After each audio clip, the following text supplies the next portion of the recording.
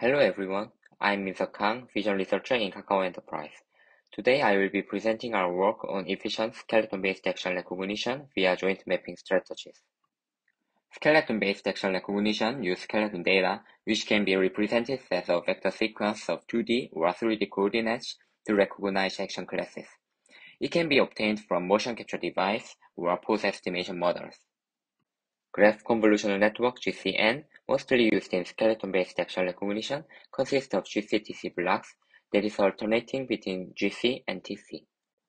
GC can be divided into two steps: feature embedding and application of joint connections. First, one-by-one convolution transforms joint representation X into higher dimensional feature X dot. Second, topology A hat reflects a connection of joints in a feature space of X dot. TC uses a KT-sized 1D kernel striding along time axis for temporal encoding of each joint. Topology A represents connections of nodes in graphs, which can be a normalized form of adjacent symmetrics or its variations. GCN for action recognition uses topology that reflects the connections of human joints. Recent GCNs utilize topology A independently for each layer and make it trainable to have different semantics of features in different layers.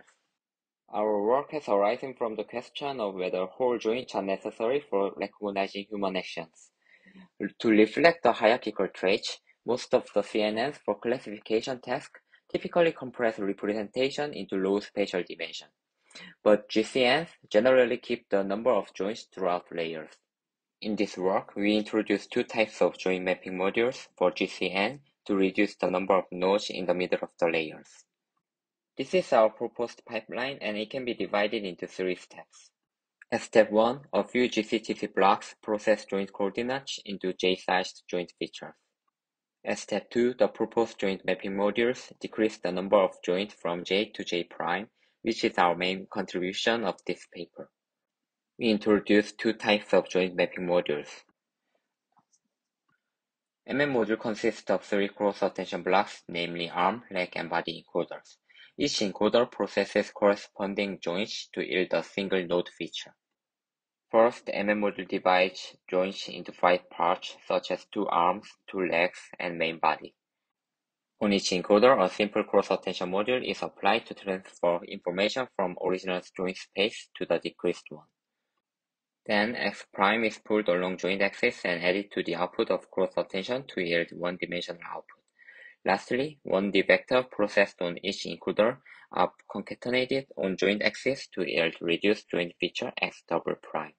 AM module tried to map the joint features to a lower dimensional space without using any prior knowledge.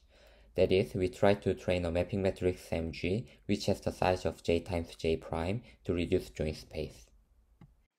Whole process of the AM is almost same with the MM module, except that the joint features are multiplied with the MG. At the last step, we employ a single 2D convolutional layer with J'-sized kernel to perform a cross-correlation between J' nodes before classification.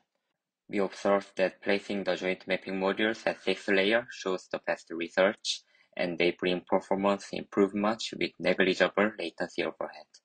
Compared with recent works, our proposed models achieve better results in terms of latency and accuracy.